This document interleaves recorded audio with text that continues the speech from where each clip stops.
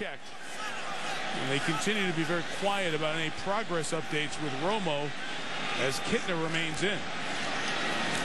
He has not come back out, Tony. Felix Jones with Roy Williams blocking on the edge, and a 17-yard aggressive tackle by Terrell Thomas. Dallas will take a timeout. What a tackle by Terrell Thomas. Fought off the block, and here's Felix Jones. He has outstanding speed. Here it goes inside, but the speed gets him to the outside.